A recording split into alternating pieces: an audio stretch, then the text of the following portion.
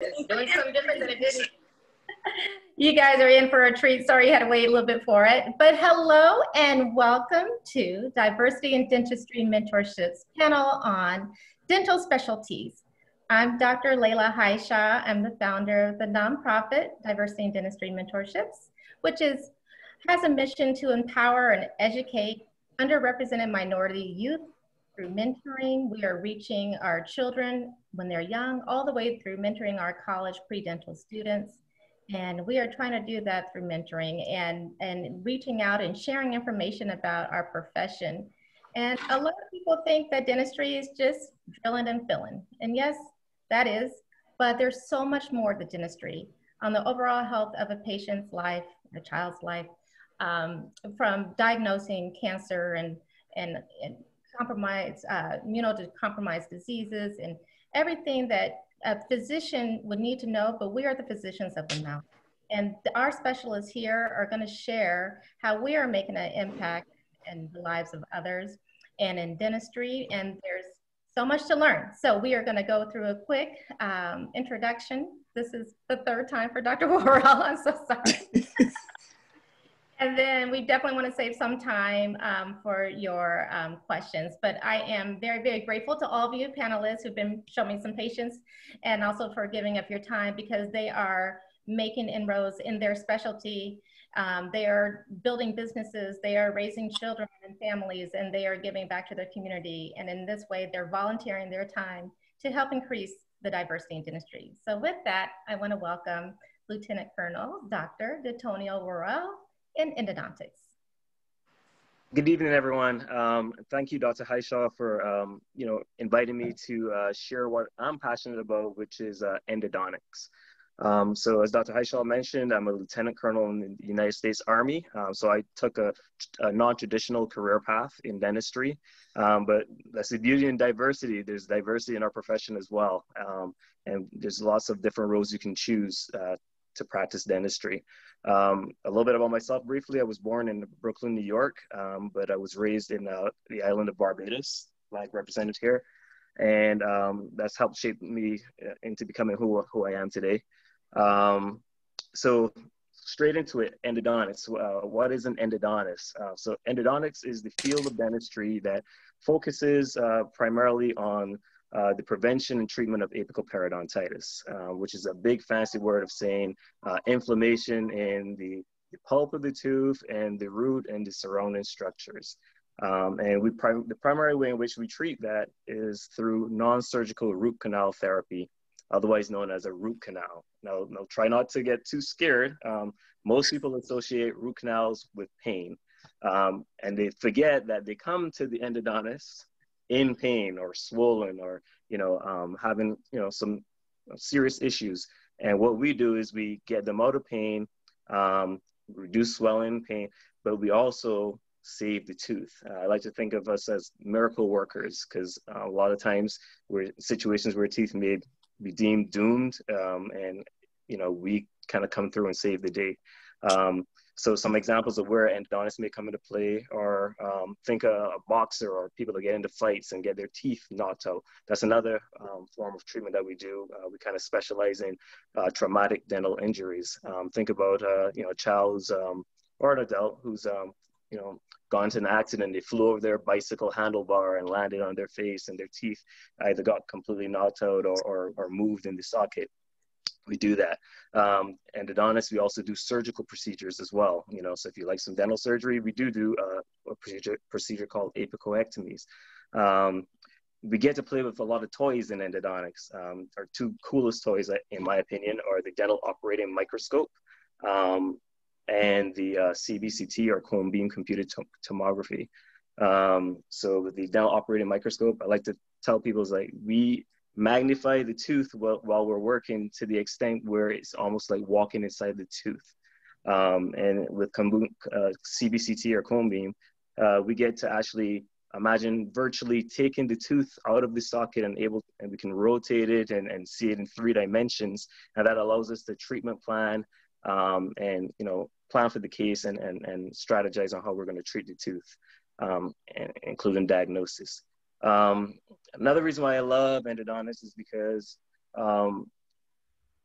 because of the microscope, it keeps our posture correct. You know, we are ergonomically focused in endodontics. You know, so if you look at an endodontist, just in my opinion, you know, we have the best posture of all the endodontists. I know one of our other specialists on here does yoga. Well, in endodontists, you don't need yoga. Okay, I digress. So typically, our specialty takes maybe an additional 2 or 3 years after dental school. After most 2-year programs, you'll get a certificate in endodontics. 3-year programs, you'll end up with like a master's degree as well. I think it's a phenomenal field. It's super exciting. And I look forward to any other questions people have at the end about dentistry in general, endodontics, or even life in the military as a dentist. Wonderful. Thank you so much. And thank you for being such a great mentor. Your mentees are very fortunate to have you. You have several, and I follow your lead on how you're structuring your relationships and staying on them. So thank you for being a part of diversity in dentistry and all you're doing. All right, going to my right, Dr. Ralph Brock in orthodontics. I'm so glad to finally connect. And I saw you're in Jack and Jill. You're Jack and Jill dad. Yes. My wife, what you already know with Jack and Jill, it's definitely the wives and the dads get voluntold. Yeah, I know, right? See, and you were so good. That's why you're like, last minute, you're right on board with me. So thank you. No, I've been married 27 years. I understand voluntold. Well, yeah, so, you know, orthodontics has always been one of the favorites in specialties. I know at one point it was one of the most competitive, I mean, meaning that they're all competitive, but more people are trying to apply. I think that may have shifted a little bit. Tell us a little bit what you know and more about your specialty. Oh, sure. Well, orthodontics is involved with, in the Latin, orthos, to straighten. And so we are involved with straightening the teeth, which for orthodontists, I think you would find that's the thing we would say is the smallest thing we do in our life. So for us, it's always about growth and development and symmetry. And so how do I influence with the teeth the things that would happen with the jaw, then those things that would happen with the face. And so it's really cool, really exciting every day. I find orthodontics for me, and I'm kind of an abstract type of guy, is painting for me. So the brackets are my brushes and the patient is my canvas. So I actually get to paint every day, and it's really cool. So I never really think about it as putting braces on the teeth. I'm trying to figure out what masterpiece am I about to create.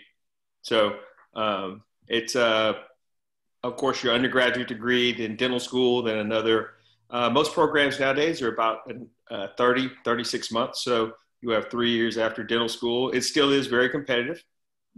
You probably find that most programs now are taking the valedictorian, salutatorian, or, you know, someone in the top 10%. I always kind of give the advice when I mentor kids that you should follow the 10-5-1 rule. Graduate in the top 10% from your high school, graduate in the top 5% from your college, graduate in the top 1% from your dental school. You can pretty much choose what profession you want to be in as far as the specialty of orthodontics. So 10-5-1 is a good rule I always give the kids. So even when they're young in high school, junior high, what should I be doing now? Graduate in the top 10%, get into the undergraduate school you want to be in. Graduate in the top 5% from undergrad, so you can get into the dental school you want to be in. Graduate in the top 1%, you get into the specialty you want to be in. But as Dr. Worrell has said, he loves endodontics. I can tell you, passionate, I love it. And you would probably say that I'm outside of dentistry. I don't do injections. If I see blood, I want to faint. There are, for my day, it's bracket and glue. And luckily for me, people come to me because they are usually not in pain. Thank you, sir. And they come to me and they want the service. They don't in particular may need it, but they want it. And so mine is a profession of discretionary time and income that a lot of people want. Wonderful. Thank you. I'll come down. I'm going to come down to one of a fan favorite, one of the sought after renowned lecturers, Dr. Juan. you really could have covered 4 specialties, because if you look at his bio in the Facebook group, I ran out of room with all his credentials from DDS, DMD, MD, and then it just goes on and on. So I'm one of those fans too. I've heard you lecture. I've learned so much. I love on his social media pages, everyone who's listening, you have to go on, because he gives webinars on oral pathology, oral medicine, treating the immunocompromised patient, and for free. I mean, you're just sharing your knowledge, and that's really what it's all about, just to help everyone grow, as I know a lot of us are doing. So, but oral medicine, I mean, oral medicine, radiology, that's one of those specialties that I don't think a lot of pre-dental students, or even high schoolers, middle schoolers, because remember, we're trying to get to plant that seed early in our youth, to see how exciting dentistry is. So you take it away, please share more. Well, it's such an honor to be here. You cannot imagine, your introduction is so kind. For me, this is just amazing to be here. I was crossing my fingers that the difficulty, the technical issues that we have, I was, please, I want to get online. You broke my heart. So really, seriously, this is an amazing opportunity. Probably the best way to define my life is I am a teacher and a mentor. That's what I do for a living. So when somebody asks me around, hey, what do you do? And I say, I'm a teacher. And that's true. The other day, I was counting the years that so far I have been involved in education, 27 years. Wow. And so I am a teacher, and I love to mentor, and I love to talk with young kids, and I do that every single day of my life. So I love the endodontics introduction. I love when I think about root canal, I really think about tears, and and when I think about orthodontics, it's for me like dark science. I don't know anything.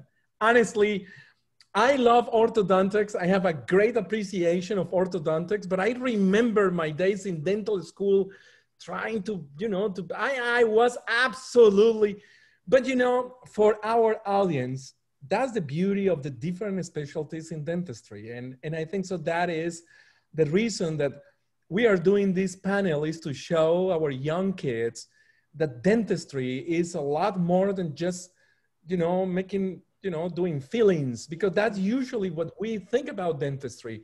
Dentistry is an amazing career, amazing. We, not just only we have specialties, but also I have the greatest appreciation from the family dentist. The family dentist is the one who need to deal with everything. And they need to deal that in a high skill level. Okay, so briefly, I just want to say a few words about radiology. I love radiology, and I know for the young, kids and future dentists, or maybe already dentists who are looking in different specialties, radiology is a wonderful specialty. Radiology deals, it's interesting, the name, it deals with different forms of radiation, not just only x-rays. Radiology deals with creating imaging. And as you can imagine, radiology is a fundamental component of a diagnosis.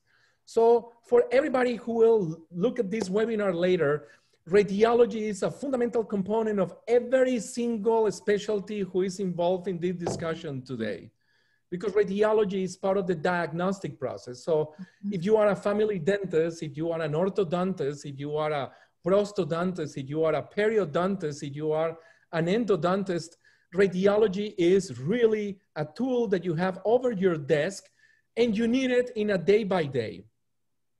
I just want to say a few words about radiology that really change the scope of radiology, and it's almost like before and after. So, and I know this is going to be like what this guy is trying to say. My Kentucky accent make the things a little bit more difficult. But radiology really changed the day that CAM-BEAM CT came to our lives. And I know CBCT or CAM-BEAM CT, for some of the kids who are in our audience, or dental students who are in our audience, they don't maybe still understand what is a CAM-BEAM CT, but in a simple way, around 1999, 2000, a new technology came to dentistry, which is an amazing technology that allows us to see everything that happened in the face in a 3 dimension. It was like an amazing new beginning. So radiology from 1998 to our days became one of the most critical specialties in our life as a dentist, because now we have access to 3D imaging. And that 3D imaging is an amazing tool for my friends oral surgeons, for my friends root canal and endodontists, for my friends orthodontists. So radiology became a fundamental component of dentistry. I can speak about radiology for hours, but we're gonna have the whole day.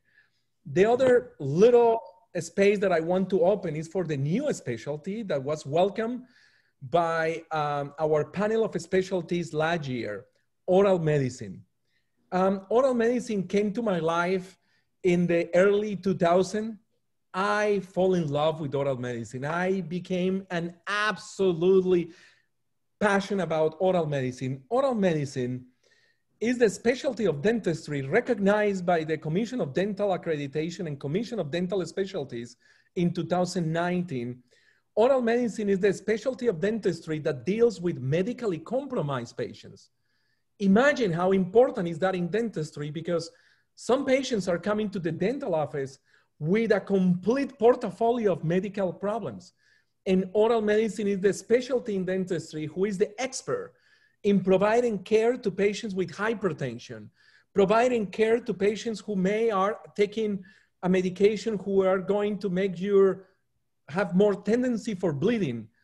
Oral medicine deals with the medically compromised patients and to the non-surgical treatment of oral lesions. How many things you can get in your life? I know you may think that, okay, what you can get in your mouth, maybe decay. That's true, you can get decay, but believe me, you can get a lot of different things in your tongue. You can get things here, in your palate, everywhere. So oral medicine is the specialty of dentistry which deals with that. Canker sores, cold sores, dry mouth, burning mouth. Yes, there is a condition that we call burning mouth, and there is a specialty in dentistry who deals with burning mouth. So I will be very happy to wait until the end if there's any question. Hope is not too many questions because I will stay here until 11 p.m. going through these amazing things. But thank you so much for the invitation. I'm so happy to be here. Thank you so much. Thank you. We're so happy you're here too. Great, great, great. Moving on, Dr. Anamalechi, my cohort in pediatric dentistry. She also has an MPH in public health. So tell us more and welcome. Hi, everyone. As said before, I'm Janelle Anamalechi. I have some of my other colleagues who will dig a little deeper into pediatric dentistry. So I'll talk a bit about public health. But before I get into public health, I do want to add in terms of the things that I've learned to love over these 16 years of practice in pediatric dentistry is we started subspecializing. So I see lots of breastfeeding moms for different conditions in terms of lack of ability to breastfeed because of lip and tongue ties. We have sleep apnea specialty clinics. And so a part of our pediatric dentistry for me is now moved from drilling and filling to many other things that involve the child. And so then as we talk about public health, a lot of people, when they hear public health, they just think free. And that's not true. There are so many realms to public health because we're looking at the who, the what, the why, the how of the person who's wearing those teeth. And why the things that happen, why the conditions that happen inside of the body, inside of the mouth, how it relates to the entire world.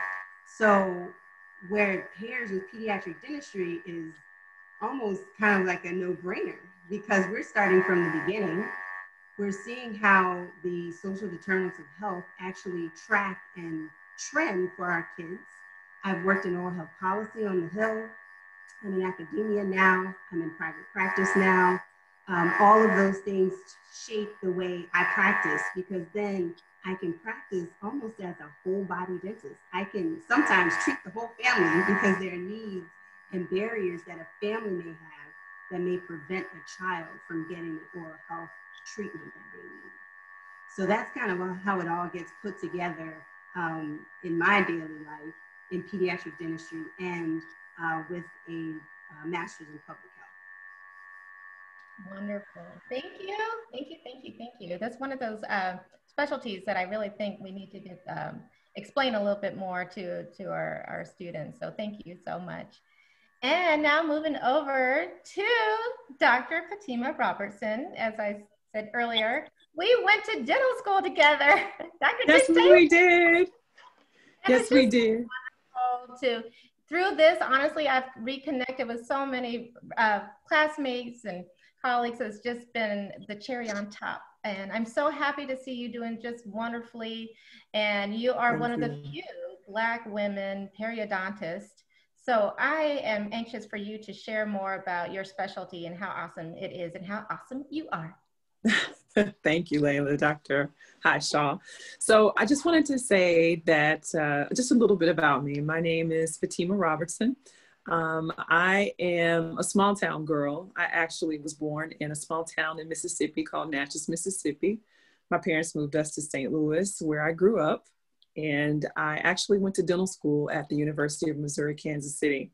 I actually went there on a fast track program. I was in what they call a 6-year advanced or accelerated program. So right out of high school, I went into dental school, did undergraduate in 2 years, and then finished my dental school degree. That was a lot. It was major for me. So at the end of that, I decided that I didn't want to go back to school anymore. I was done. But truth be told, I actually always wanted to be a periodontist. It's actually what I scored higher in the part 2 of the boards. So with dental school, there's a part 1 and there's a part 2. In part 2 boards, it's what I scored highest in, and it's what I've always loved. I'm a bit of a nerd, a bit of a geek. I'm an avid reader. And so I think that's one of the things that draws the people that are interested in my specialty to that specialty, because it is a lot of reading, it is a lot of engaging, it is a lot of literature study. And ultimately, a lot of the things that we do are or have to be evidence-based. My field is involved in what we call working outside of or around the tooth. What we do is we protect the supporting structure of the tooth. So we deal with the attachment of the tooth. Pretty much the mainstay of my job is taking care of people that have periodontal disease or gum disease. And we also do a lot of oral medicine, Dr. Yeeps. I often get a lot of referrals for oral medicine for things that are going wrong with the tongue or the cheeks and things like that.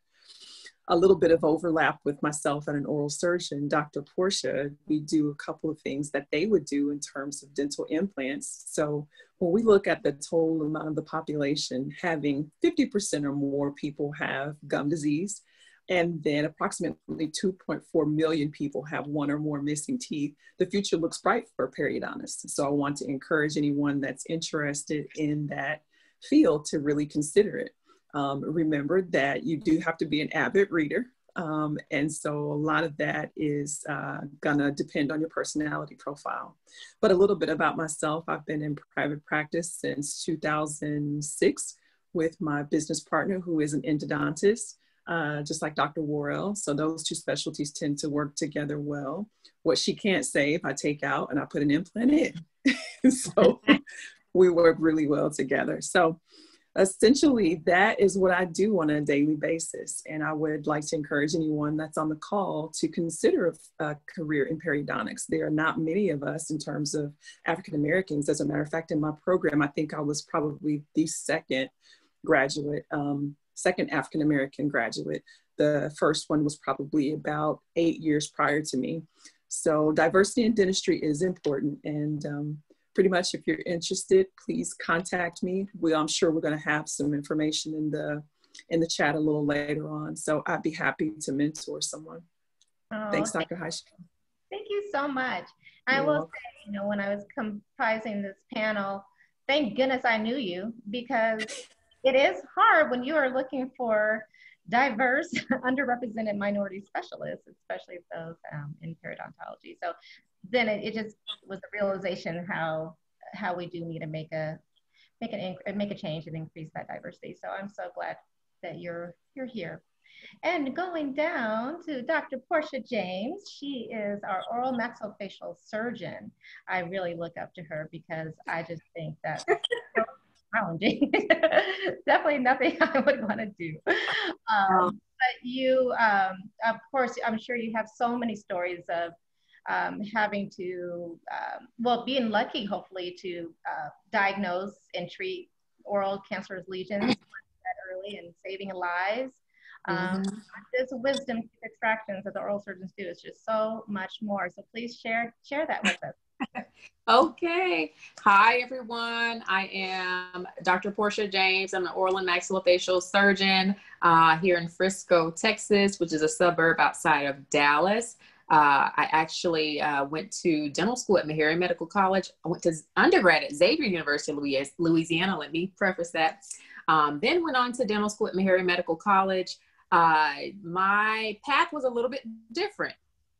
After I graduated from dental school, I actually went into the Air Force. So I was a general dentist in the Air Force for 4 years, where I was stationed in England for a couple of years. And that particular base was slotted for 2 oral surgeons. Of course, at the time, there was a shortage of oral surgeons there. So I was a general dentist that had interest in oral surgery. So I was able to do a lot of surgical procedures. I was able to go to the operating room with the oral surgeon at the time. So that kind of threw me into it. So what else could I do, right? So I separated from the military after I got accepted into Meharry Medical College program for oral and maxillofacial surgery. So I went on and completed an additional 4 years of that residency program.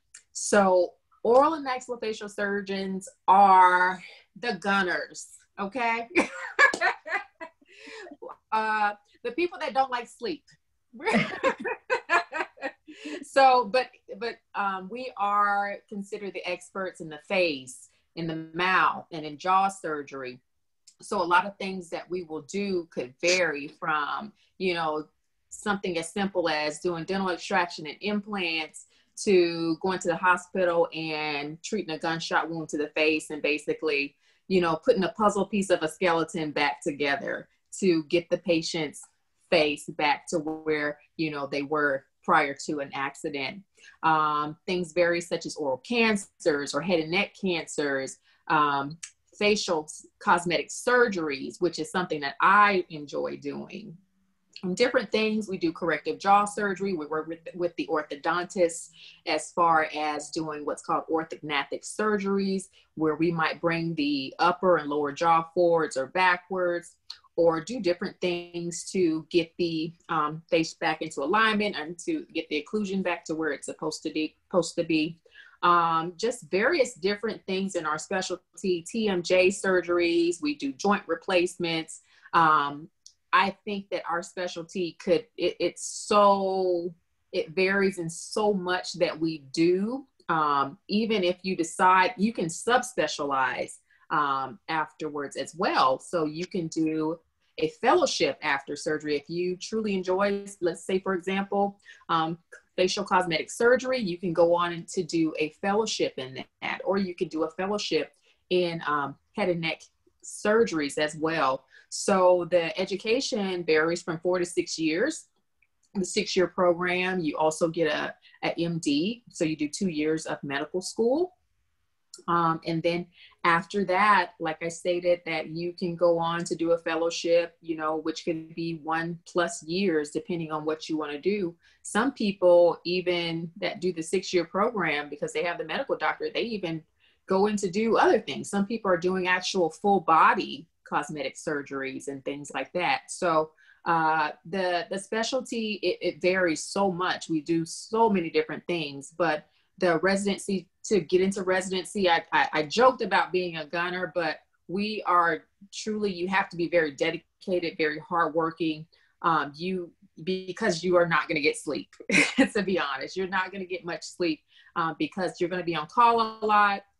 You're going to be seeing patients and doing surgeries throughout the night, and then go to clinic the next day to see your routine patients and round your hospital patients that morning. So I truly love what I do.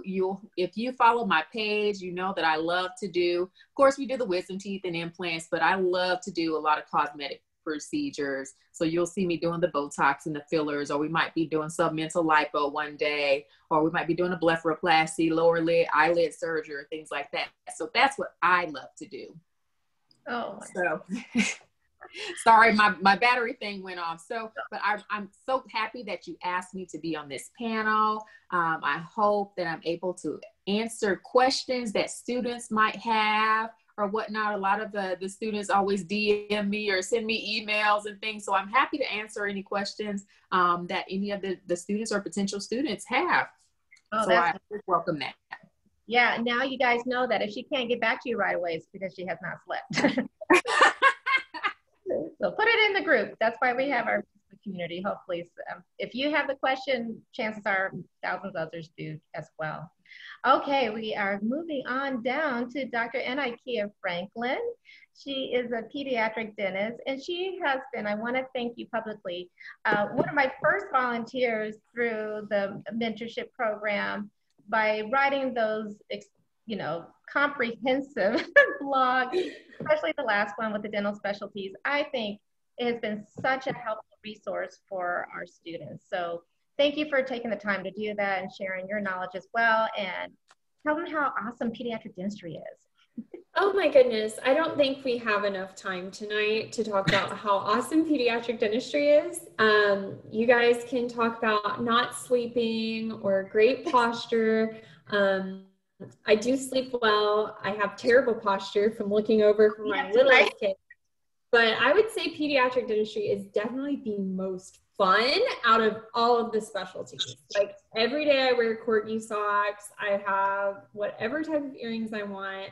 I can tell the worst jokes and I'm perceived really funny because most of my operative patients are breathing laughing gas. So I love what I do.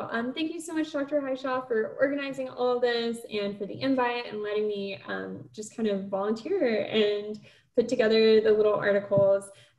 Little plug for that. If you guys come up with any ideas and you're like, you know, I'd like to know more about this, feel free to message me. I'm definitely looking for ideas for things to write about. Yeah. So I am from Oklahoma, born and raised. I went to University of Oklahoma for undergrad, did 3 years, got out, went to Baylor College of Dentistry in Texas and did my dental education there, and then went to Indiana University for my pediatric dental residency, where I had the most amazing and very challenging research mentor, Dr. Yepes. And if you were late to class, like, oh my goodness. I was like, yeah, okay, he won't tell you about that tonight. Basically, what I do is a lot of fun, and I loved all of dentistry. Actually, I went in to dental school and kind of thought I wanted to do orthodontics. So I was like, okay, I'm going to graduate in the top 5%. And then kind of last minute, I was just like, you know what? I love working with young people. I miss the hospital aspects. I love working with patients who have kind of compromised health conditions, who have special needs, who are very nervous or need that extra little oomph of energy, because I think that's what a lot of us pediatric dentists bring. And I just kind of felt like my personality was going to fit better for the needier population of little children and nervous patients in general. So I loved my pediatric rotations. I loved anything that I did in the hospital, and kind of getting to shadow and doing those externships. I was in love with pediatric dentistry. And I like that there's so many different parts of it. Now, although dentistry is very important in what I do, and certainly we want to have amazing technique, there's maybe not as many things as like some of the other dentists have talked about, you know, oral surgery where you're doing whole body, or facial surgeries. You know, I'm not doing more than maybe 10 things routinely. And when I have to do something complicated, I'm talking to like Dr. Worrell, or I'm sending x-rays to Dr. Yepes, or I'm sending them to the orthodontist. I actually work with every single specialty that is here. So I feel like my specialty is more about psychology, child development, behavioral management. The toughest thing that I deal with is actually working with parents and with children who are nervous and my special needs families. And so the dentistry isn't necessarily the most challenging part of my work week. I love it because of the opportunities. There's a financial term called compounding interest. And really quick, because everybody should know about finances before you take on these big debts. Basically, if you start saving 10 years earlier than somebody else, by the time that you retire, even if you save the same amount of money, you'll have like almost $1 million more. Okay, so I feel like as a pediatric dentist, I get to invest my energy and my time at the very beginning, at the youngest ages. You know, my 2-year-olds that come in and we have to literally extract possibly all 20 teeth, 18 out of 20 teeth on a kid that's less than 3 in the operating room. That kid still has hope. They still have a chance for a much better dental future, for amazing effects for their entire life, just a healthier, happier life with better nutrition, better speech, more confidence.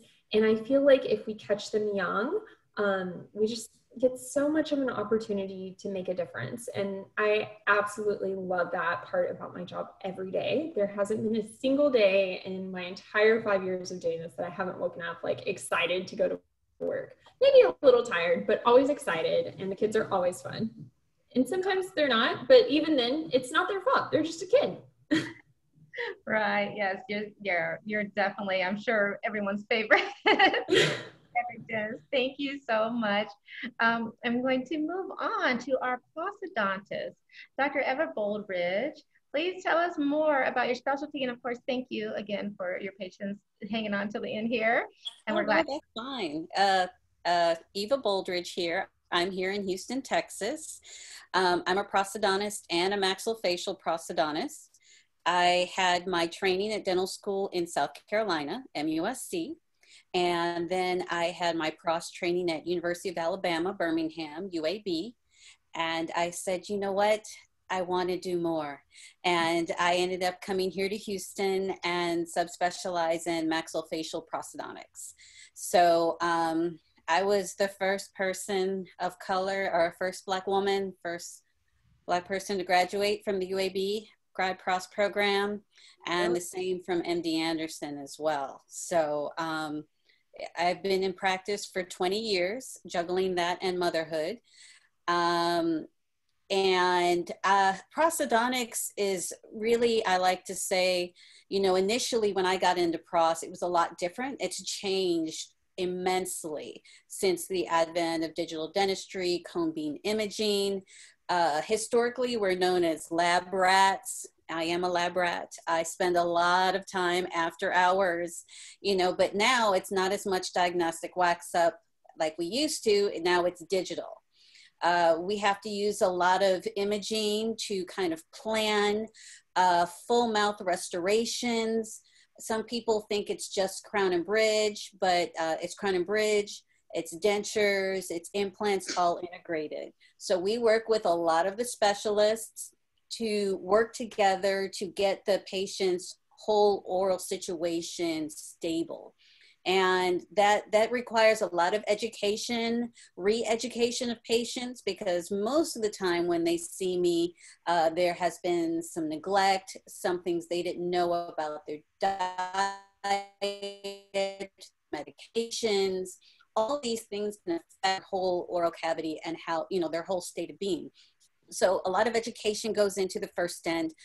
Treatment can take a while, but you know, we work a lot with the surgeons, the oral surgeons and the periodontists. We work with orthodontists as well. We definitely need a pathology because my patient load is usually more of the more mature age. I do a lot of geriatrics as well. I do a lot of oral cancer screenings for free on my patients because oral cancer is rising with the HPV. Like I said before, the digital imaging is just taking things to a whole nother level. I just got off of a 5-hour symposium about how the digital with the dentures is just going through the roof. We had a lot of dental dentistry with just crown and bridge, but now we're really getting to use it on people who have no teeth at all, and being able to do things without articulators. I know some of the doctors here would love to hear that. You know, how we're doing it without articulators, how we're doing things virtually by just taking pictures, how we're doing it by just taking a cone beam image and implementing it into a program and redesigning a patient's smile. It's really exciting. Right now, there's every year there's around 2,500 applicants for 160 positions. Wow. There's only, as I know, one program that's perio and pros, and that's in San Antonio. That's, you know, certified. There are a few that that do it, but I think the ones that are up to, you know, whatever, is San Antonio. I love pros. We are definitely, you definitely have to be able to work with other people. Which I think historically sometimes prosthodontists didn't have that reputation. But now we're seeing a whole big change in the whole landscape of who's wanting to join in pros. The biggest change was around 2015 when all the programs made it a requirement to place implants. I was part of the group that didn't have to. I actually go to all my patients' surgeries, but I'm a diva. I like to create and I like to tell people what to do, but I don't want to do the surgery. But now all pros residents that graduate have to have a competency to place implants. And so that is like the biggest thing since I left. I'm kind of a nerd too. My nerd is playing with the imaging and the programs. I have a 3D printer. I have an intraoral 3D scanner, and I have a benchtop scanner. So I'm always trying to figure out ways to do things differently. And I'm just really excited because I think in prosthodontics, we're kind of like we had the reputation of just being the old rickety boring, but I think within the past 5-10 years, it's just taken off. And the last thing I wanted to say is that of all like 200,000 dentists in the United States, less than 2% are prosthodontists. We're probably the least known of all the specialties, but we are actually the ones who have to have the ability to be able to work with and know what we're doing to help design a patient's smile to make it healthy and functionable, because we're not just usually replacing teeth, we're replacing teeth and some of the bone structure in the jaw sometimes. So I love pros, and I love maxillofacial pros, and that's usually, sidebar, we're dealing with patients with head and neck cancer, trauma patients. So unfortunately, Dr. Porchia, I had to be on call when I was pregnant, and I had to go into a surgery at 10 o'clock at night because a patient couldn't make it till the next morning. So I know about being on call. That was a new experience for me. I think I had the record for the most on-call come-ins during my residency, and I was very pregnant at the time. So I work with surgeons in the city with a lot of patients with mandibular resections. I have a case coming in on Monday where we're getting her ready to do a vestibuloplasty, and then we'll work after she's healed to do a hybrid denture. We also work with patients who have cleft palate. If you follow me on social media, I usually show those cases. Sometimes we have to work with even speech pathologists to make sure that we're helping patients be able to speak and function properly. So pros is a lot. You, as a resident, you don't have a lot of sleep, but it's not because you're in the OR, it's because you're in the lab or you're on your computer. So. But I love pros. That is really, yeah, you know, I think on call is hazing for dentistry and all. Yes. I hate being on call. But it's part of the job, as we're always there for you. Well, thank you, thank you. That's a lot has changed since I've come out in 2000. Prosthodontics, maybe I might have been a little bit more interested, but I did not like waxing up those crown and bridge. All right, let's before we end with Dr. Amanda Okundaye, who is our dental anesthesiologist, I did want to point out that unfortunately Dr. Wright and Dr. Suarez couldn't make the call. However, we'll be reaching out to them to see if they can leave some information. If you ask questions, I can get those to them, and so that they can respond. But please, so dental anesthesia is one of the newer recognized residencies, especially as in pediatric dentistry, utilize them quite a bit. So I will let you explain more of that. So welcome, Doctor. Thank you. Can you hear me? Mm-hmm. Perfect. Well, as you said, my name is Dr. Amanda Okundaye, and you said it right. I am a dentist anesthesiologist. I am one of 20 that graduated from UCLA. I was the only Black female of those 20. So this is huge for me to be on here with you all. First of all, we just became a specialty, just like oral medicine last year. March 11th was a huge day for us as dentist anesthesiologists. So to be on this panel is huge because we're considered a specialist. So that's pretty awesome. I myself had a roundabout journey. So in dental school, I knew nothing about dental anesthesiology, first of all. I did go to the wonderful Meharry, which I got a great education, but did further my education after that by doing an AAGD. And during my AAGD, I met my mentor and friend who introduced me to the world of drugs. And I was able to meet a dentist anesthesiologist who kind of said, here, let's first get you a permit in moderate sedation, see how you like providing sedation for your phobic adult patients. Once that happened, it was over. I just fell in love with the medical part of dentistry and loved total body health at that point. And then went on to kind of further my education in a GPR program, because at that point I needed way more medicine before I can go into an anesthesia residency where there's no dentistry at all. So I haven't done dentistry myself since 2004, and I don't miss it, sorry. I do extractions here and there with the residents. As a dentist anesthesiologist, I did a program at UCLA, which at the time to me was the best program in the country. But we are basically thrown in, and one of 13 to 15 anesthesia residents, medical anesthesia residents. So nobody even knew I was a dentist, honestly, unless they looked at my ID, because we function the same way as a CA1, they call them, a first-year anesthesia resident in the hospital. So the first time they knew I was a dentist, a little quick story is I went down, I carried the airway pager, went down to the ER because we had to do an emergency intubation. And at the end of a code or an intubation, you call out your names. And I said, Amanda Okundaye, DDS, and the entire room stopped and stared at me. They're like, what are you doing down here? And why did you just do that intubation in 5 seconds? So it's different, and I absolutely loved it. But just like Dr. Porchia said, we are on call. We don't sleep for a good, 3 years now. All dental anesthesia residencies in the country are 3 years. When I was a resident back in 2006, they were only 2 years. So I did 1 full year in the hospital functioning as a first-year anesthesia resident with the medical anesthesia residents. And so you have to play catch up a little bit as a dental anesthesia resident because you had 4 years of dental school and you didn't have the medicine background like they did. So my GPR, I basically say that was my intern year because you have to be just as medically savvy and smart and read and be up on the literature, just like your physician anesthesia colleagues. Mm-hmm. And so it's tough. We don't sleep. We're on call every other night, but it's fantastic.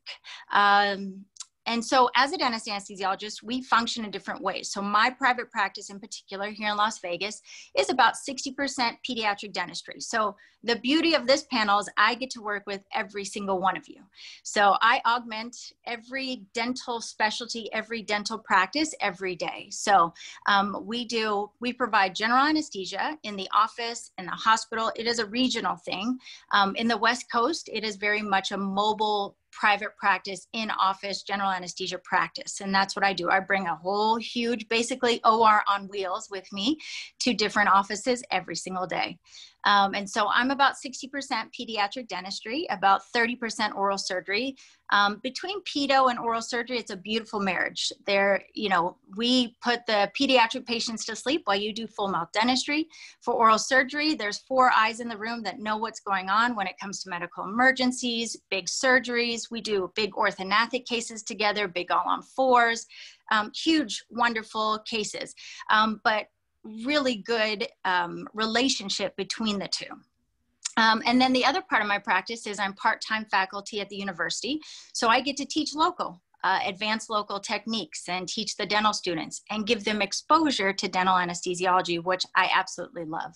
And the other part of my practice is special needs and phobic adults. And the special needs population for what we do is huge. So we see every patient on the spectrum, from mildly autistic to our cerebral palsy patients, to our Parkinson's patients, to you name it, anyone who can't have a normal, quote unquote, dental procedure, we are there to provide the anesthesia for them so that you can get work done and get your dentistry done.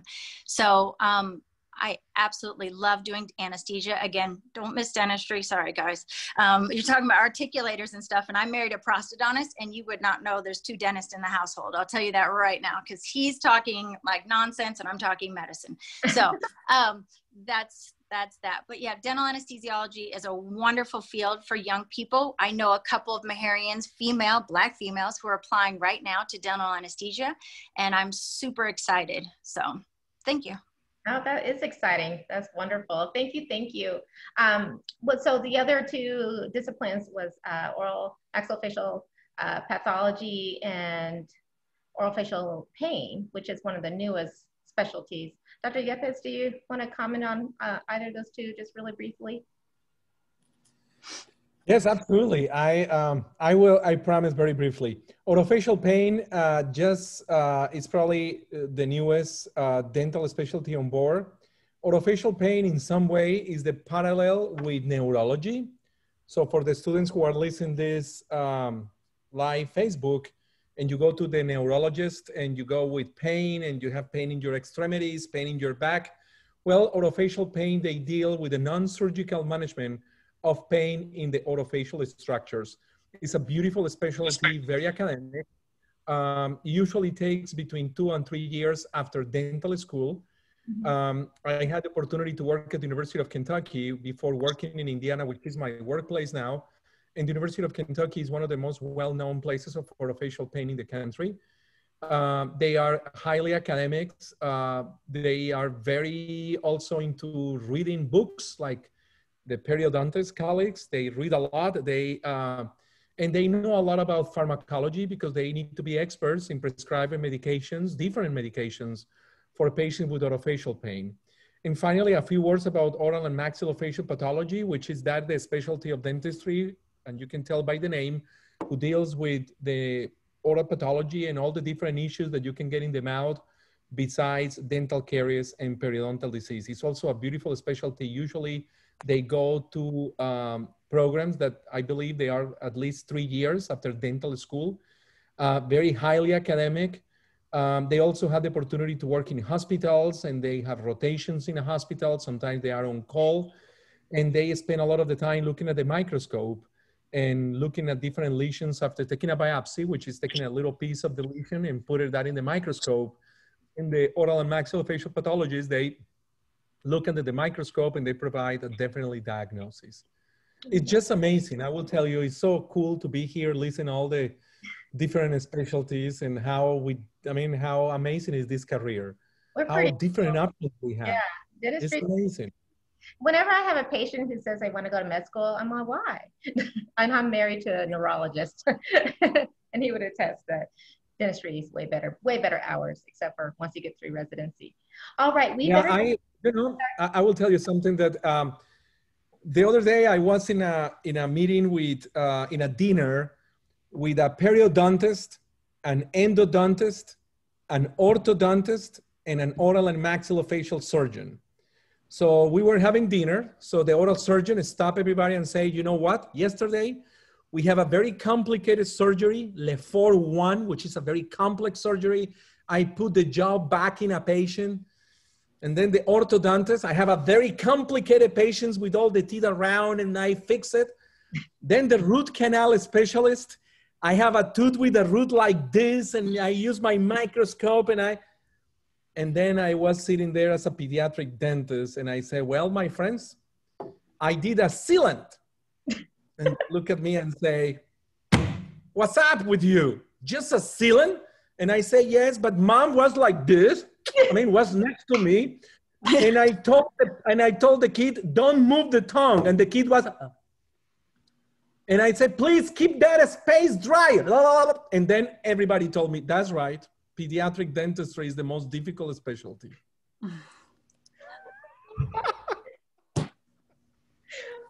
Thank you. We need a good laugh right there. I'm going to remember that. I thought you were about to lead into a joke, but that's better. All right. So questions. I'm going to go straight into the ones that I received. Then I thank you guys for staying a little bit after. So this is a pretty common question that once you specialize, are you allowed to work as a general dentist anymore? There seem to be contradicting answers, and so a lot of students are asking. So if you want to take it, unmute yourself and please reply. I'll unmute myself. As a dentist anesthesiologist, a lot of my colleagues, especially again regionally, in the East Coast, a lot of them practice as operator anesthetists. So a lot of them are general dentists, or we have pediatric dentists that also put their own patients to sleep, whether intubated or not. And so they practice both. Again, on the West Coast, it's a little different. Most of us that are dentist anesthesiologists don't practice dentistry, but we could per our license. So yes, you can practice dentistry and be a dentist anesthesiologist or other specialties, yes. I'd like to say as a prosthodontist, historically, most people didn't even advertise as prosthodontists because no one knew what it was. Mm-hmm. So I'm actually one of the few, there's a few in our city who do pros only, but where I am, a lot of the prosthodontists, they advertise as do general. But I'm one of the few that say I only do prosthodontics and maxillofacial prosthodontics. So a lot of prosthodontists have practiced just general dentistry. You really want to make sure that whatever you're doing, you love. Mm-hmm. Okay, wonderful. Thank you. I know a few of you mentioned that you did start out as a general dentist, kind of not traditional, starting off with that before going straight into specialty. Would you recommend it? If so, would you recommend it or not? So I can speak. So I was a general dentist for 5 years after dental school before going into residency. And I never mentioned that I did attend the University of Maryland Dental School, the first dental college in the world. Oh, and I'm very proud of that. Yes, I believe that, actually I know that I'm a better endodontist because I spent those years as a general dentist. You know, your perspective on what you're doing in your specialty, in my opinion, is going to be informed by the end result, you know, and as you heard, a lot of us work with one another. You know, the specialties all kind of interact. It's like a song and dance to provide the best treatment for the patient. And so if you have that understanding of what the other person needs or the other specialist or the general dentist, you know, what they need, what they ultimately need you to do, it helps inform what your treatment. So that's my opinion. Right. Yeah, I would have to agree with that. For me, I was a general dentist as well for 4 years. And I think even as a specialist, placing implants and things like that, because I've restored them before, a lot of times if I would have gone straight into residency, you know, as an oral surgeon, I wouldn't have restored or had any knowledge about that. So you kind of see things in your mind a little bit different. You can place an implant anywhere, but can this be restored? Because that's the final result. So I think that my approach is a little bit different for the surgical side, and I'm also looking at the restorative side of things too. And I'm also able to, I think, guide a lot of my referrals as well, especially if they're new kind of new out of school, I can kind of help them, okay, well, this is how you restore this and things like that. So I can do courses with them as well. So I think we can work together, like you said, so it helps a lot. I think it's interesting that you were saying that, Dr. Porchia, because I went straight through. So I was at the University of North Carolina and then went straight through the residency. And, but I found the need to do more. Like I needed to see more and more. I wanted to see more and more patients to make sure like I had that experience because I was a hands-on learner. So I just felt like, you know, I wanted to, if I could work on weekends and do this, that, or the other, I needed to see as many patients as possible. So at least I felt like I was a bit more confident presenting myself and working as soon as I got out. So I definitely see your perspective on that. And I found that for me, I just needed to see more in a kind of consolidated time period. Mm-hmm. Yeah, especially with the, sorry, Dr. Brock, go ahead. No, I was just going to say for orthodontics, I went straight from dental school straight into ortho. You find a dental school, unless you know the secret handshake, you don't really learn much about orthodontics or get to do much with orthodontics. So in orthodontic school, you focus primarily on orthodontics and then, you know, sort of interdisciplinary care with all the rest of the specialties while you're in there. So for orthodontics in particular, because you don't get to do or learn much more than how to adjust a retainer in dental school, orthodontic school is great. I'd like to put in there also that I went straight through. I processed 3 years and maxillofacial process 1 year, but now it's getting a little bit harder. So they're recommending that people who are trying to apply do more AGD, GPRs to make sure their skills are up to par to be able to handle the course load that they are getting now. Yeah, but Dr. Boldridge, would you explain the AGD and GPR program? The AEGD and the GPR is the Advanced Education in General Dentistry, and the General Practice Residency. A lot of those are like an extra year after graduating from dental school. I used to be faculty in the AEGD GPR clinic here in Houston, and it's just a way to expose the residents to a little bit more, push them to go a little bit faster, expose them to the hospital experience, patients with special needs, more advanced treatment than you would get in dental school. So it's just an added plus. It really wasn't a requirement when I was getting in. I'll be honest, it just seemed like not a lot of people wanted to do pros back in the day, but it's changed a lot. So that a lot of people do that even before they go into private practice, just to get their skills up, their speed up, their knowledge base. It's just an extra year to just learn more. Yeah, and I visited my alma mater, UMKC School of Dentistry, and I saw they have like a real kind of realistic dental clinic, dental operatory, so you can get a little practice in private practice and how to run, and you're having auxiliary staff. So I think GPR AGD is very helpful if you don't go straight into a specialty. Now, it's also, just a few comments. In some states, you know, for the students and future dental students who are listening to this Facebook Live, there is one state that is a requirement to go into 1 year of GPR, AGD, or any dental specialty. So if you want to practice in New York after dental school, it's a requirement that you need to go into either GPR or general practice residency program, AGD, or any of the dental specialties. You know, a few words also just to make this discussion very interesting about oral medicine. Remember I mentioned that oral medicine deals with medically compromised patients. So the majority of oral medicine specialists, they also have pretty good skills as a dentist because, you know, they provide dentistry to patients that they need something in the mouth, but at the same time, they have a severe medical condition that make the treatment a little bit more different. So they are the experts in the medical protocols to provide a pretty optimal dental care to this group of patients. So oral medicine usually, which is 2 years, I went to the University of Pennsylvania in Philadelphia, which is one of the home places for oral medicine. And during our training in oral medicine, we also had the opportunity to work in general dentistry in clinics who were designed for medically compromised patients. Mm-hmm. And Dr. Yepes, I did not know that you still are in private practice with all your teaching and presenting.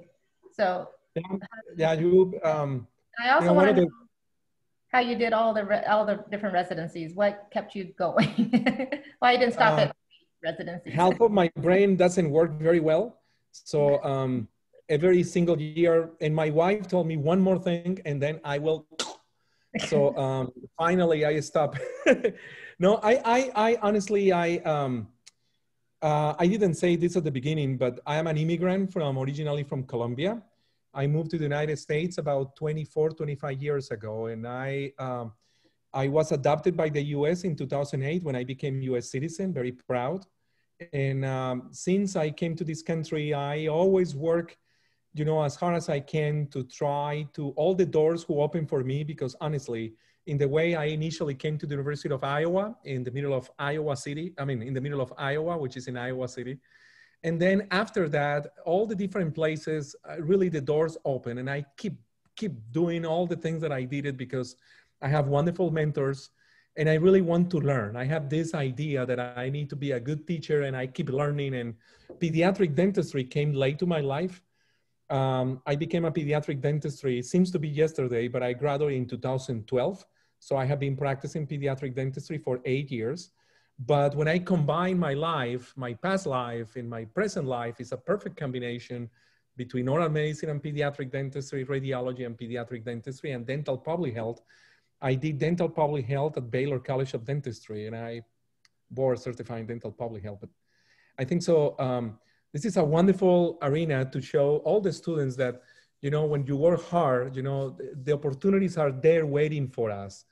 And there is nothing who can tell us that we cannot do, because honestly, you just need to keep going. And sometimes the doors close, life comes with bumps. That's the real life. But it's our, you know, spirit who will keep going, even if we have sometimes bumps like a plane, but we need to be able to jump over the bumps and continue looking for our education, which I really believe that education is the key in life. So thank you for sharing those words. And this is amazing example of that. And you know what? I will tell something funny also. Prosthodontics are the real dentist. Honestly, you know, for the students who are listening, when I talk, I have two things about dental specialties. The most scientific specialists in dentistry, this is for the students who are listening to this webinar, the ones who deal with the neutrophil, the inflammation, and they spend hours in the periodontal disease and how these things are the periodontists. They are highly academic. They read and read and read and read and read and read. And the prosthodontics, wow. I mean, that's amazing. You know, the amazing pros, I admire so much the prosthodontics. They are just amazing. I need to say that. Well, yes. Well deserved. Okay, real quick here.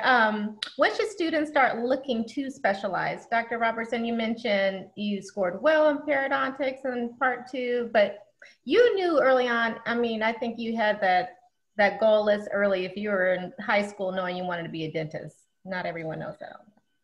I did. I knew by the time I was 16, I wanted to be a dentist, but that's because I had a great mentor that took me when I was a young kid and kind of molded me and shaped me. And so he helped me kind of decide that I wanted to have a career in dentistry. But I don't think it was actually until maybe the fall semester of the second year, you know, when you have that storm of that midterm, and you've got the prost exam, the perio exam, you've got the oral surgery exam, the ortho exam. I think that's the fall semester of the second year. I think at UMKC, I think we call it Black October, but it's the fall of that, it's that October of that second year in dental school. And I think that's when I decided that I wanted to go to become a periodontist, because that's just what I gravitated toward. So I think that to answer your question, some people come in knowing exactly what they want to do. Those are the lucky people, I think. Those are the people who have mothers and fathers or family members that are dentists, and they've been able to be shaped and molded into, you know, deciding what they want to do early. I don't think you always know, but I think the ones that come in knowing exactly what they want to do and they have a laser focus, I think those are the lucky ones. But I don't think you really even have to know after dental school. It doesn't always happen for everybody. You're not going to always be an early bloomer. You may be a late bloomer. And you just kind of follow your passion, follow your heart. Like Dr. Yepes was saying, periodontists tend to be a little bit more avid readers. We tend to be a little bit more nerdly, but it's okay. We tend to be more scientific. We like to congregate. Yeah, we like to congregate in small groups and talk about bacteria, which is kind of, but that's just kind of what it is. But so yeah. Well, thank you. Dr. James, this question is for you. You know, I think, and of course in dentistry in general, it was male prominent in the past, but now we have more than 55% women. But I imagine in oral surgery, not only did you have to overcome some obstacles of maybe, well, and of course prosthodontists, I shouldn't just point out just oral surgery, but if anyone wants to comment on this, was it harder, or did you have any obstacles becoming as a Black female dentist coming into your residency and your specialty? Oh, you're on mute.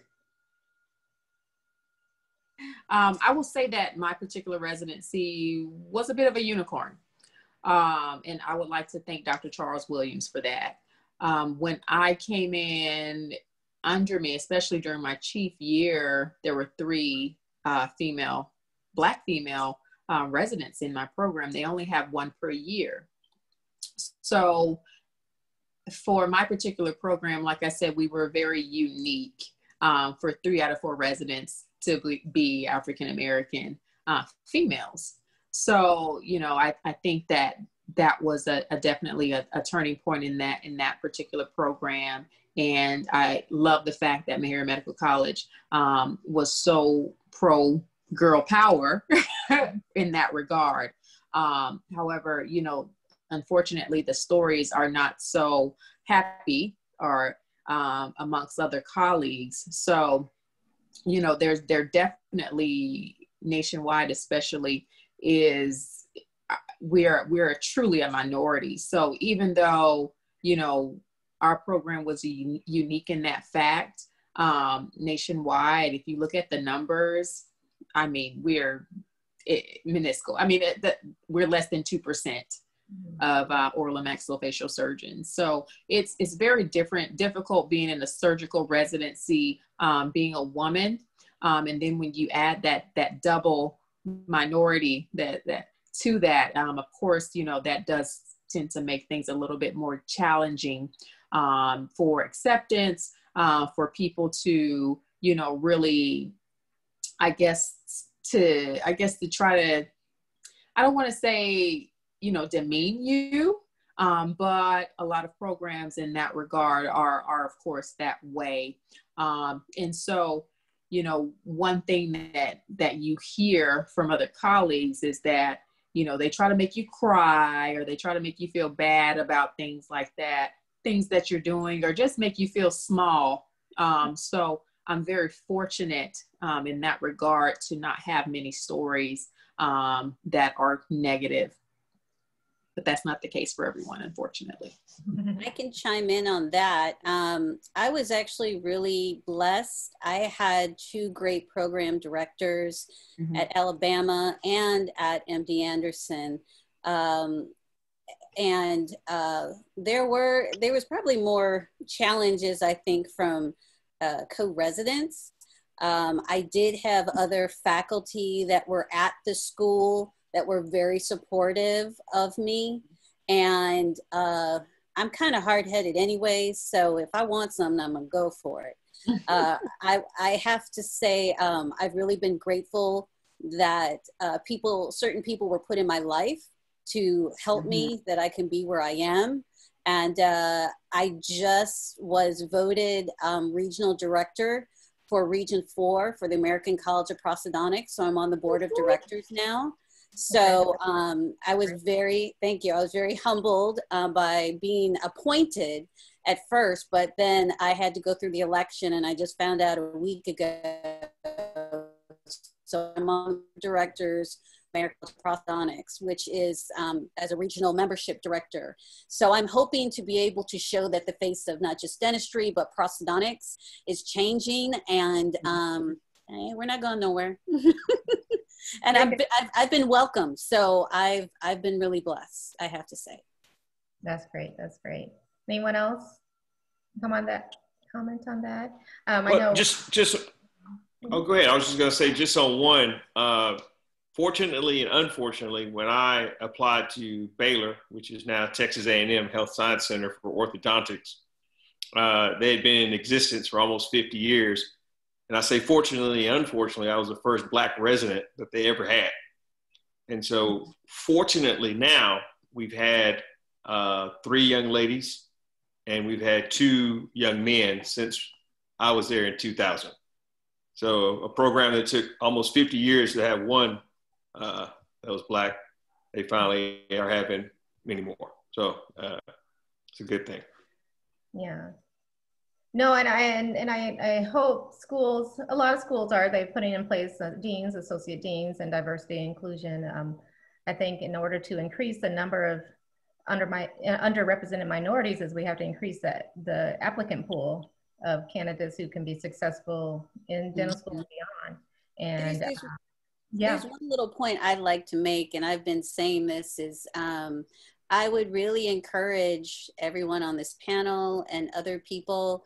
I think the one area in diversity we're kind of lacking is lecturers. And people getting out there, being sponsored by the manufacturers and different companies to be able to go out and lecture. So I think that's where diversity, I think, needs to be addressed more, and have more diversity of lecturers. That is definitely something I would say that we still need to work on. And that I'm so glad you brought that up, because that is something, after practicing for a couple decades, to keep that spark alive, you kind of need to reinvent yourself or do some other things to keep the excitement. And I have started to pursue lecturing. But like you said, I had no clue. I didn't know anything about sponsorship. And so luckily, Dr. Joel Berg has been, I call him kind of like my agent, and that he's helping and prepping me and giving me the information in doing it like a mentor. We need to have those who are doing it to reach back and help, because just like in our field, though, if the kids don't see us doing it, or the students don't see us doing it, then they don't see themselves doing it. So I would encourage that. And I know we've been keeping you guys way beyond the hour. We'll have to go back. If you guys don't mind, just maybe checking in the comments for any questions. I will also ask you guys to, or the audience, but please take a look at the bios. These doctors are just simply amazing. They, some have their Instagram, our social media handles that they share knowledge and pictures and videos and answer questions. So I encourage you to look at that. Before we wrap it up, I was just going to go quickly around, and if you guys had just a quick enamel pearl that you would want to leave us with, just really quick go through that, and then we'll bring this to a conclusion. Dr. Brock? In all that you do, just know you are better than you think you are. You can do more than you think you can. Set your goals as high as you can get them. Jump, reach, strive daily to get there. And you know what? You probably will. Thank you. Dr. Robertson? The scripture says that as a man thinketh, so is he. And I just want to tell all of you that if you are interested in doing anything, whether it's dentistry, medicine, or whatever profession that you have to think about taking care of your mind. You have to take care of yourself. Your brain power is exquisite. You have the ability to heal yourself with your mind. You have the ability to also destroy yourself with your mind. So if you ever think about developing yourself, or if you ever think about what it is that is most important, it is always going to be to take care of your mental state and to make sure that you understand that the power of your brain is super, super duper important. As a man thinketh, so is he. That's beautiful. Dr. Boldridge, Dr. Eva Boldridge. I think I'll echo what both doctors said. Don't minimize, go for what you want. Don't listen if someone says you can't do it. You can. You may have a different time frame than what you have planned, but all things can be done. The most important thing is to also remember to keep striving for excellence. Make sure you figure out a work-life balance, and make sure that you're working because you love it, and you're taking your time to take care of yourself after hours. That's what I'm learning. Work in progress here.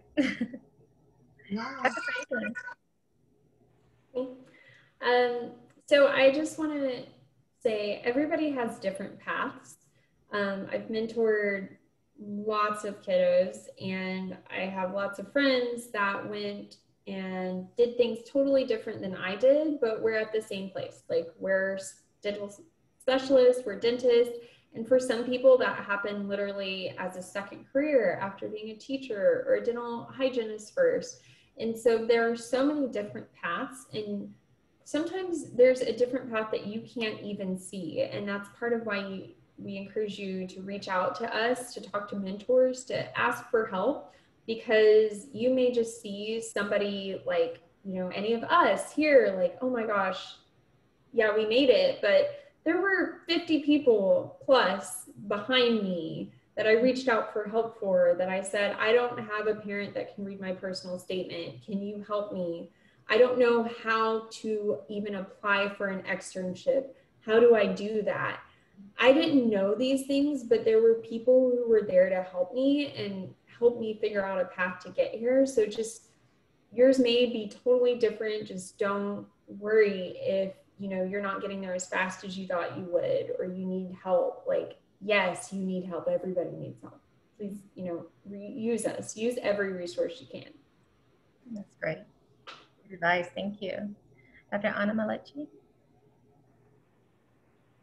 I apologize in advance. I heard I have a little humming, and I'm not sure where it's coming from. But I'll say that the only place that success comes before work is in the dictionary. Mm-hmm.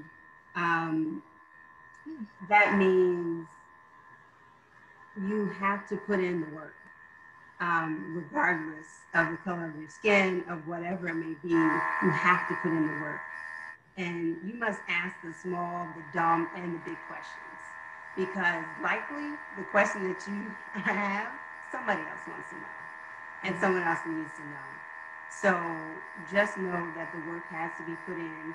We are here, but I know from some of those that I know their stories of it, and my own story, it wasn't easy to get here, but we're here. And so use us when you need a word of encouragement. Take a picture of the screen if you need to go put it and post it somewhere, because we're here and you can be too. Oh, I forgot to do that too. I forgot on the replay. Good picture. Thank you so much. Dr. Porchia James. I think I would just say, do not let where you come from hinder you from where you're trying to go. I'm from Oak Cliff, Texas. I'm from Oak Cliff, which is a suburb outside of Dallas. It's not the best place. You can be from the hood. You can go from hood to hooded, I would like to say. Oh, I love that. So, you know, it's just about how hard you're willing to work to be the success story, to get out of the environment where you're from. So it's going to take hard work. It's going to take dedication. It's going to take questions and researching. Sometimes you have, I mean, in the era of Google, you know, there's no excuses anymore. In the era of social media, there's no excuses anymore. You can reach out to various people who are where you are going. I'm not even where I want to be right now. You know, I still have so many steps that I have to go to get to where I am successful at, so to speak. So it's always going to be someone that you're going to admire. And then you never know, that person might be like, okay, well, I still have to do this, or I still have to do that. But the final thing is hard work, dedication, a plan. So sometimes you need help to develop that plan. And so it's up to you to ask those questions. And you can do it. Sure can. Like I said, we did it. So can you. Okay. Dr. Okundaye. Going last on this, I want to say, obviously, I want to reiterate, it takes a village. You are not going to, it takes everyone to help you to get here. I've had mentors and wonderful directors who have helped me get to where I am. But one thing, as I get text messages from those who are on Facebook, is there's students asking me about money. Don't let money be your drive. Please, I beg you to do what you really want to do. Run your own race. Don't do it with a $sign at the end, because I promise you, you will fall on your face if you do this for money. That is not your drive. Greed brain is a real thing, and we cut corners in dentistry when we do things for money. And so if I could leave you with anything, it's grow where you're planted, which means just work your butt off no matter where you get in residency, no matter what you do. You have to grow where you're planted and be the best you possible. Don't let anybody steal your joy. Don't let them make you feel small, like Dr. Porchia said. It doesn't matter where you went to dental school, if it's a historically Black college, if it wasn't, if it was this, it doesn't matter. You be you, run your own race, but I promise you, if I can beg you to do anything, don't have greed brain. That's great advice. Yes, thank you. Well, not quite last. We still have Dr. Worrell. Just came out. I'm sorry. The Hollywood Square. He dropped down. So all I can say is that mic drop. There's a saying, iron sharpens iron, and just listening to all of these beautiful, educated dentists, so inspiring.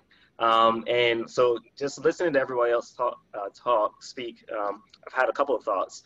To caveat on the scripture, as a man thinketh, I'd also say life and death are in the power of the tongue.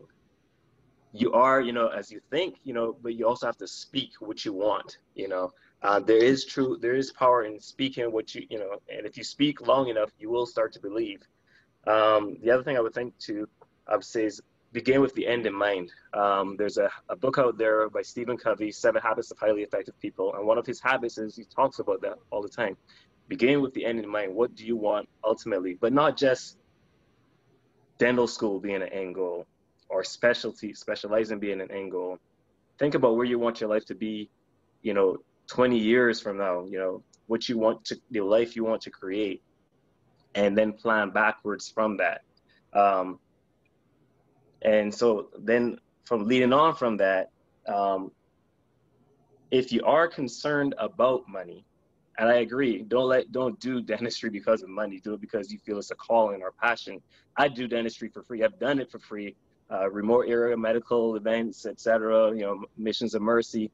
And I think that's part of the reason why I continue to stay in the military, because money is not an option for me. It's never a consideration. I get to truly treat patients and give them what they want as opposed to what they can afford. But if you are concerned about that, I highly encourage people to consider a career in military dentistry. But even if you aren't thinking about a career in military dentistry, the Health Professional Scholarship Program is probably the best way to pay for dental school. So even if you don't think a career is in your midst, you can think about 4 years and then you're done. And they'll pay for your complete dental school. If you're very savvy, you can actually invest some money along the way and be in a better position financially down the road as well. And if anybody wants any information about that, please reach out to me. But thanks again, Dr. Haishaw, for inviting me to do this. It's a great panel, very inspiring. Oh, thank you. Thank you all so much. I mean, all the advice, all the enamel pearls, pearls of wisdom, really can, even it doesn't matter where you are in your journey, that advice you can take with you where you are. I just want to let everyone know that seek a mentor, because even if you're not 100% sure that you want to do dentistry, just look at these professionals on this panel and what they're teaching you. It's not specifically just on their specialty, but it's about taking care of yourself, getting rid of that negative self-talk, getting rid of any kind of imposter syndrome. It's just getting the habits of working hard, learning those study habits, and that's what you'll learn from your mentors. So I know right now we didn't get to talk a lot about how shadowing is going here in this COVID world we're living in, but I would recommend, and I was speaking with one of our board members, Dr. Edmund Hewlett, who's a assistant dean of diversity and inclusion at UCLA, and they are recommending that, you know, if you're unable to shadow, and for these pre-dental students who are applying for dental school and worried about getting those hours, go online. Like I said, I mean, Dr. Yepes has that whole YouTube or Facebook page that has videos, but log your time, log what you saw, log what your takeaways were from that, from the presentation that you saw on the webinars. And there are some offices. I would say still seek and see if they are open in your area.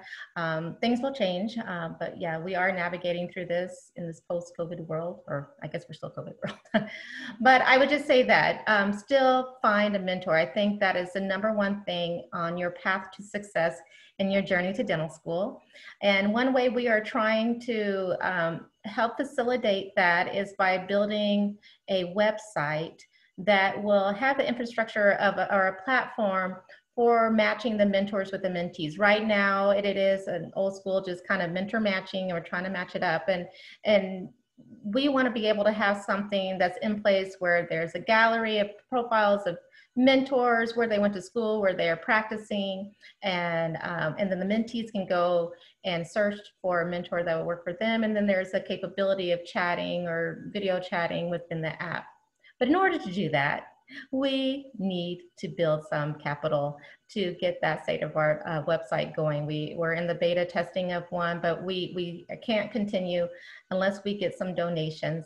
And so I invite you not only to come check out our Facebook community so that you can sign up to be a mentor or mentee. We have the links there, the forms to fill out. We can get that started now. But I'll invite you to go to our PayPal link so we can raise money, so we can do more programming. We want to do STEM education from K through 12. We want to be able to offer scholarships for a DAT course prep. We want to offer money to help pre-dental students who want to apply to more than one dental school but don't have the financial means to do so. We don't want that to be the obstacle that keeps them from applying to dental school. So, and then there's just so much more, but we've been on. But so go check that out. Please make a donation from $5 up to however much you feel in your heart to give. We can use the money for our students so that we can change the face of dentistry. So thank you, panelists, so much. Thank you, audience. I hope you guys all have a wonderful evening, wonderful weekend. Ask the questions, stay on, look at their bios, go their social media pages, and check out their websites and see what what our leaders now in dentistry are doing to inspire our future leaders in dentistry. I did it, they did it, we all did it, so we know you can do it too. Thank you and good night.